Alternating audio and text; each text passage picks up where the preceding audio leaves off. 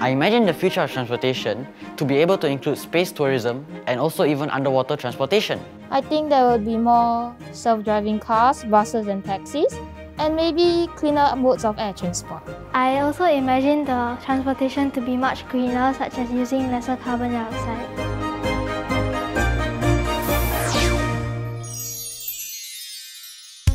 Serangoon Secondary School's STEM ALP focuses on the contextual theme of Future of Transportation. We want to spark students' interest to consider careers in areas such as aerospace engineering, transportation, and infrastructure. For holistic development in their skills, a multi-tiered approach is used in our implementation. In Sec 1, our 3D modeling and printing program offers students opportunities to design new prototypes and solutions to take on existing transportation issues.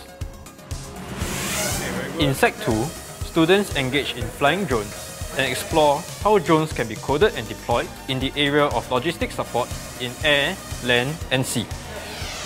It's very fun and interesting, and we get to create 3D designs. And in ALP, there is no right or wrong answers, only the education of creativity. That's why I really love it.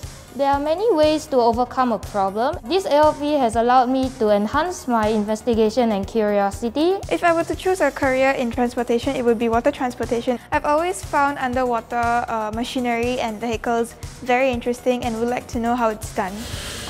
Our school will continue to customize our ALP learning activities with more hands-on experimentation.